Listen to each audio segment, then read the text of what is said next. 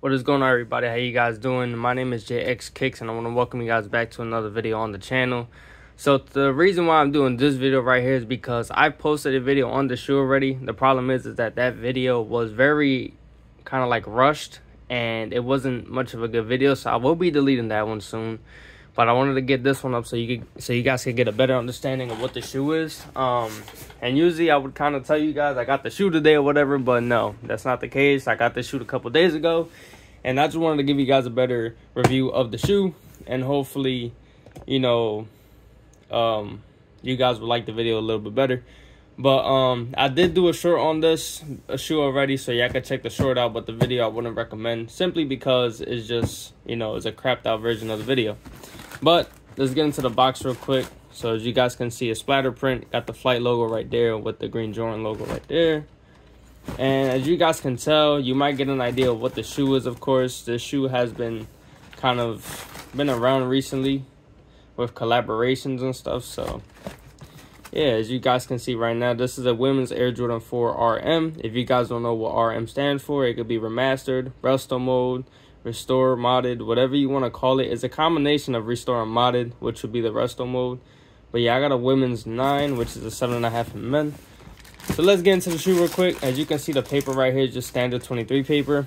And I want you guys to keep in mind about that logo over there. As y'all can see, it's a bike logo. So just keep in mind, this Jordan 4 is technically an SB for sure.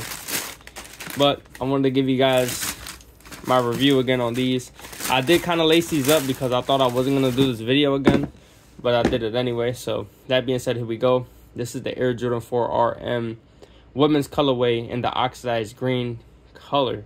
So the reason why I picked this shoe up primarily is because this shoe, in my opinion, is phenomenal. This is something that, you know what I'm saying, I wasn't expecting, but we got anyway. And I was excited for this shoe when I seen it in pictures.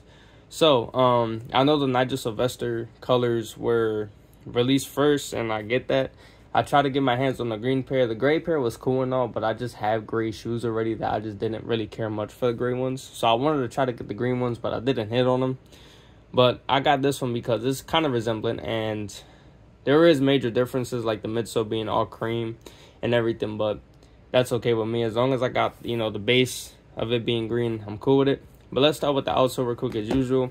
You're going to notice that the outsole is completely off-white creamish with the green Jumpman logo and then a green 4-foot tab right there.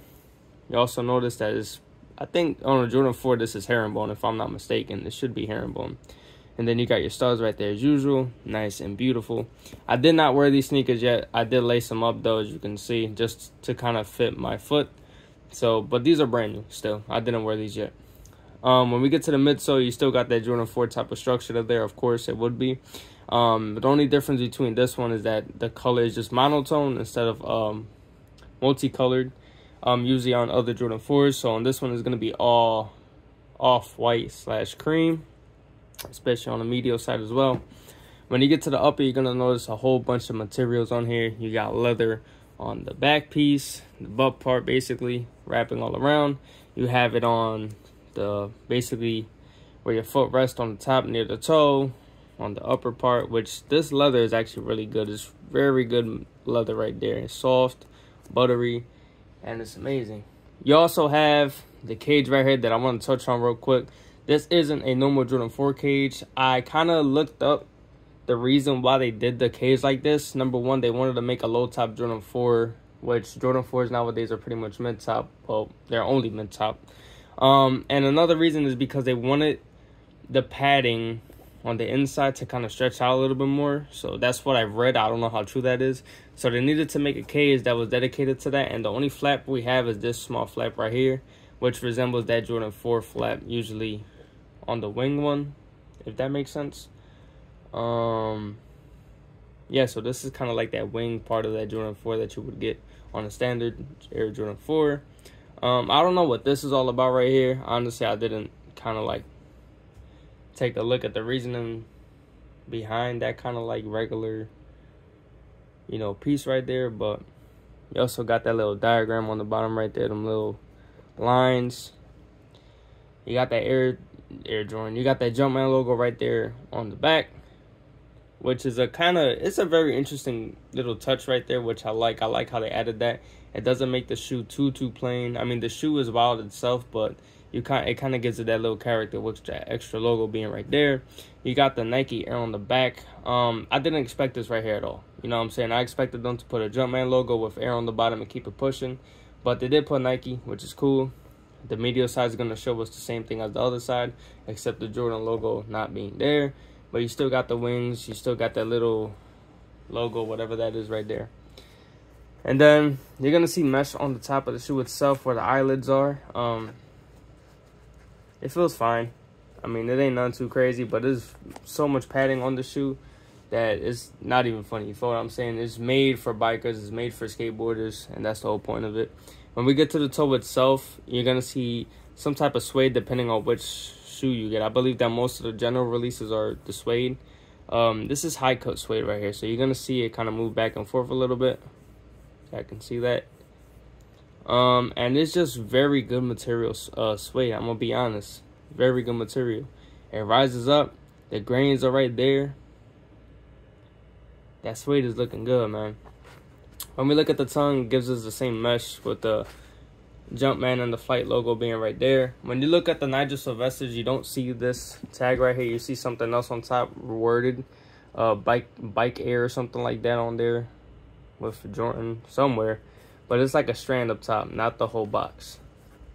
On the inside, you're going to see that padding, of course, to give that comfortability for the Jordan 4 itself because of what it's made for. It gives you the size tag right there with a white Jordan Jumpman logo inside with a green insole. Yeah, I can't tell because the lighting is pretty trash. And then for the shoe itself, I would give it pretty much, I'm going to give it a 7. Only reason for it being a 7 is because, yes, it's very comfortable, which is what gives it a high type of number for me. 7 is pretty high for me for certain shoes.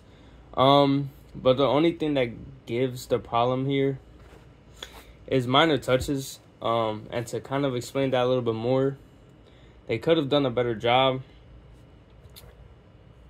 with some colorways. I mean, I don't know how else to explain it. Like I said before, I do love this colorway right here, the green up top, but I wish they could have kind of done more with the color on the bottom, kind of make it a little bit more multi-tone, like multi-color tone, if that makes sense, not just leaving a like single tone itself.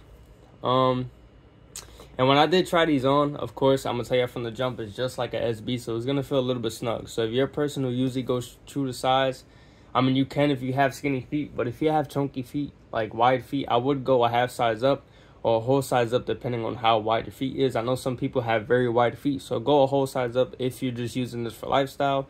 If you're using this for athletic purposes, I mean, go true to size. That's what it's made for. But yeah, let me know what you guys think about these in the comment section below. I think these are phenomenal, but like I said, they could have done a little bit more with this. I know some colorways don't have, you know, just a single tone midsole. I know they have more colors, but I wish with this colorway in specific, because I wanted the green, they could have done a little bit more. But besides that, one thing to keep in mind is if you're getting a men's shoe, like a men's Jordan 4 RM, it is not going to have this I don't know what material this is right here.